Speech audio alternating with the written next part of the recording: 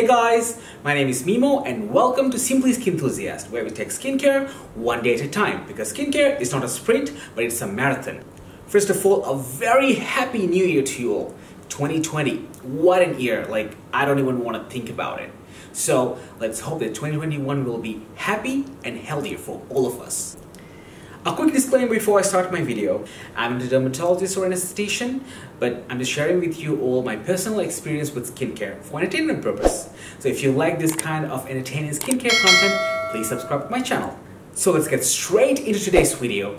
So I'm going to share with you all how I started my retinol journey. Retinol is considered as the gold standard in skincare. It is one of the most researched and proven ingredient in skincare, and it has so many benefits. First, retinol increases cell turnover and also stimulates collagen production, which means that we will have more healthy, plump skin. And also, it softens fine lines and wrinkles. Great, isn't it? It also helps treat acne. Actually, retinol was first developed to treat acne. And by research, they knew that, oh well, retinol also has these other great properties which is great for anti-aging. Well, with all these properties, this looks like a great ingredient for us to have in our skincare routine. Like, isn't this everything that we want in skincare? All these benefits, anti-aging, treating acne, fades away hyperpigmentation. But there's a catch with retinol. It could be really irritating to the skin when you first started. So I was like, how do I do this? I want all these benefits of retinol, but I don't want to irritate my skin. So I did a whole lot of reading and research. I read so many things about retinol use, different kinds of retinol. I watched so many videos on people's experiences while starting retinol. So there's two types of retinol: over-the-counter retinol and prescription strength retinol.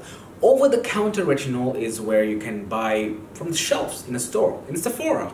Where prescription strength retinol, mostly known as tretinoin, is something that you can get with a prescription from a dermatologist. So I wanted to go through the over-the-counter route because it's easier for me to get the product. So while looking into different retinol products, I had my eye on the Inkey List Retinol Serum because the ingredient list is great.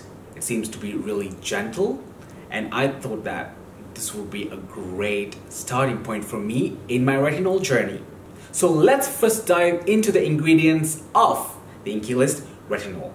Inkey List Retinol has 1% Retistar and 0.5% gram-active retinoid. So what is Retistar? Retistar is a combination of vitamin E, sodium ascorbate, and hydrogenated castor oil in caprylic triglyceride, which is derived from coconut.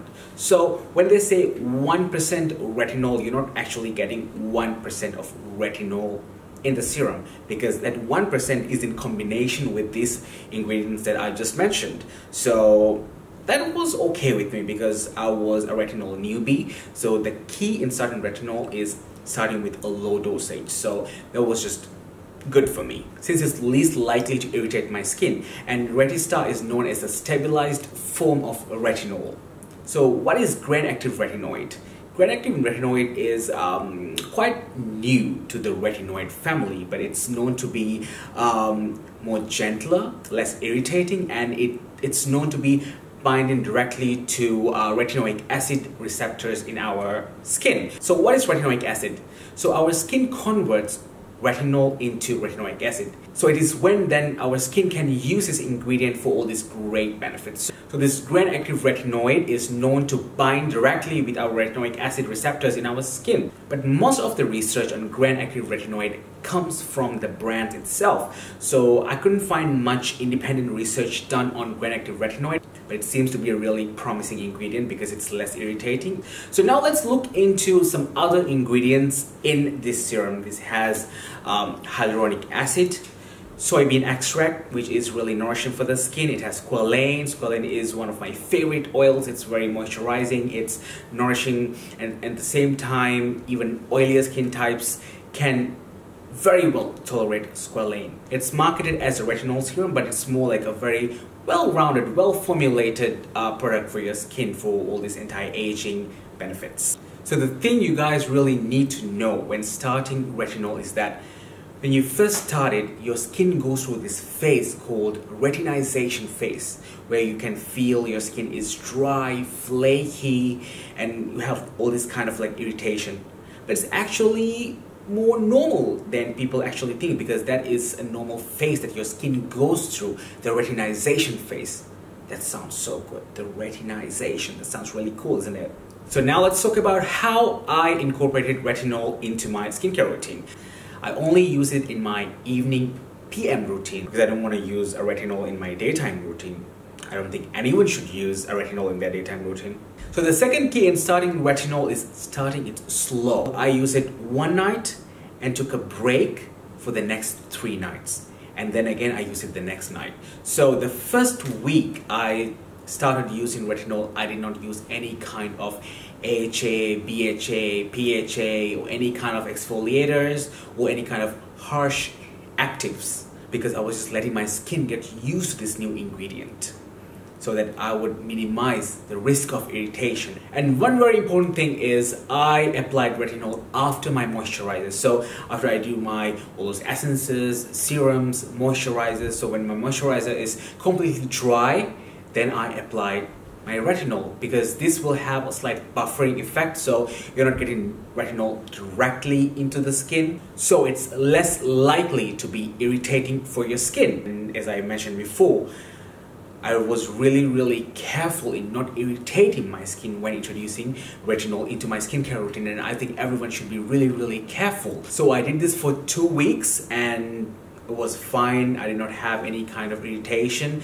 Maybe a slight dryness, very teeny tiny slight dryness. I wouldn't even want to mention it, but yeah, just a teeny bit, because it's already a very gentle retinol serum, and plus I was applying it on top of my moisturizer, so it was being buffered. So after my second week, I thought of like maybe increasing the interval of using the retinol. So I was using it one night and took a break for 2 nights instead of my usual 3, which I did for the first 2 weeks. And then my skin was absolutely fine at that point, so I was like, okay, maybe now I can apply it before my moisturizer, because I was like, my skin is somehow gotten used to retinol. So that's how I started with like 1 night use and 2 nights of break, and before my moisturizer.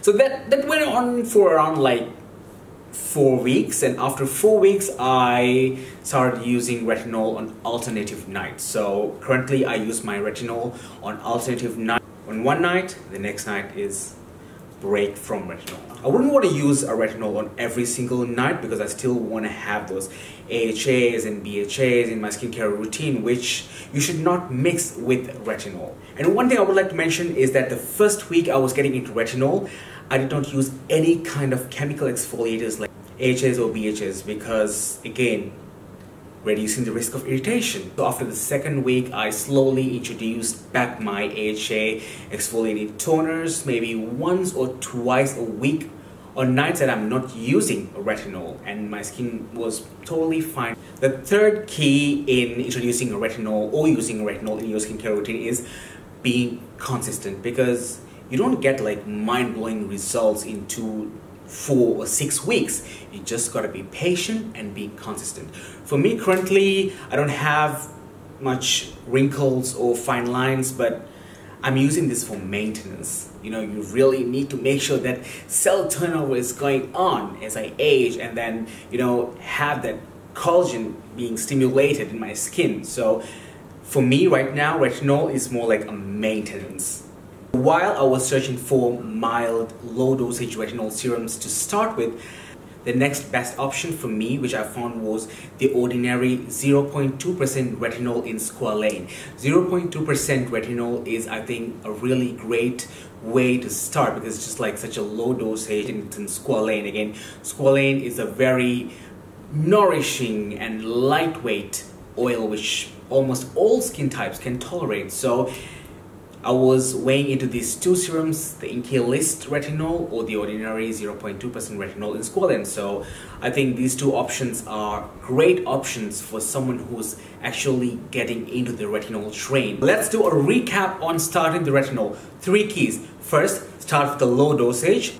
2, start in slow. And third key, be consistent. If you really be mindful of these 3 keys when starting retinol, it would really help you in reducing the risk of irritation. So there goes my first video on Simply Skinthusiast. Maybe I was looking a bit crazy with my expression and everything, but I promise you the next video is going to be better than this. So if you like this video, please subscribe and give me a thumbs up. And please let me know in the comment box your experience with retinol or your experience with this particular Inkey List retinol and how you incorporated retinol into your skincare. I would love to know your experiences as well. I really hope to see you guys in my next video. Bye!